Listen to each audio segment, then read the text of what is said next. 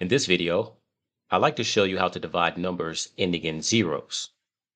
So that means problems like this, 200 divided by 40, or problems like this, 1,200 divided by 300, and also division problems like this, 27,000 divided by 9,000.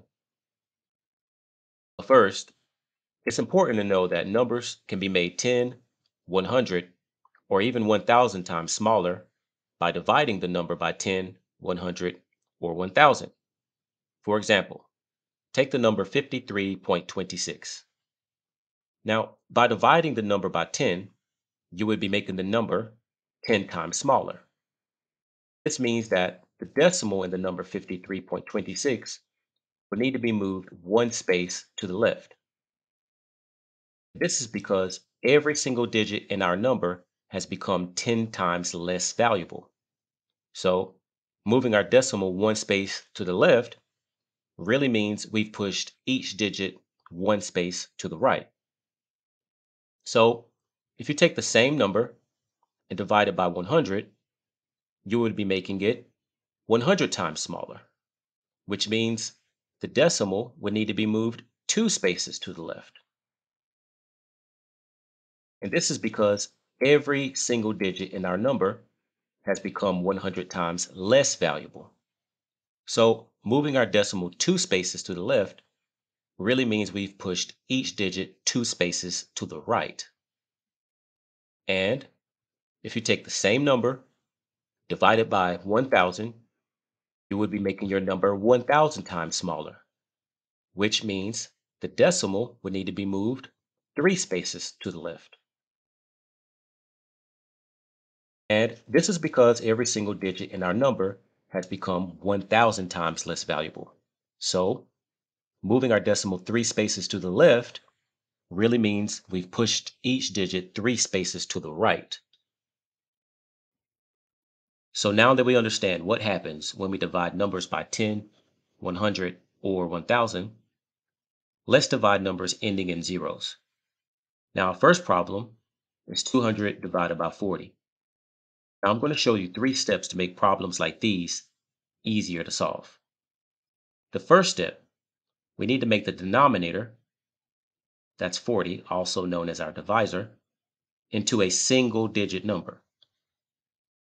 And to make 40 into a single digit number, we need to make it less valuable, which can be done by dividing it. So, what should we divide 40 by to make it into a single digit number? Should we divide it by 10, 100, or maybe 1,000? That's right. We need to divide it by 10. 40 divided by 10 equals 4. So we've completed our first step by making 40 into a single digit number. Now, with division, if you make the divisor a certain number of times more or less valuable, you would also need to make the dividend equally more or less valuable to maintain the same value. This leads to our second step. We need to divide our numerator, 200, also known as the dividend, by the same number we divided our denominator by. So that means you'll divide 200 by 10 as well. And again, 200 divided by 10 means we're making 200 10 times less valuable, which means it will become 20. So we've completed our second step, which was to divide the numerator by the same amount.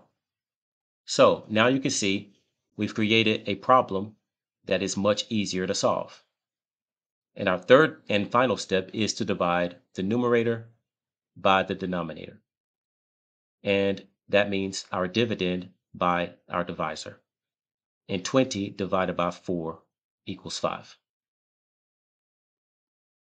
Next, let's divide 1,200 by 300. So again, our first step is to make our denominator, 300, into a single digit number.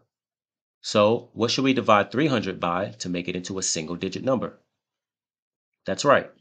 We need to divide it by 100. 300 divided by 100 equals 3. So we just made our denominator into a single digit number. And our second step is to divide the numerator, 1,200, by the same number we divided our denominator by. So that means you'll need to divide 1,200 by 100 as well. Again, this means we're making 1,200 100 times smaller, which means it will become 12. So now that we've created a division problem that is much easier to solve, let's solve it. We're going to finally divide our numerator by our denominator. 12 divided by 3 equals 4. Okay, let's try one more problem.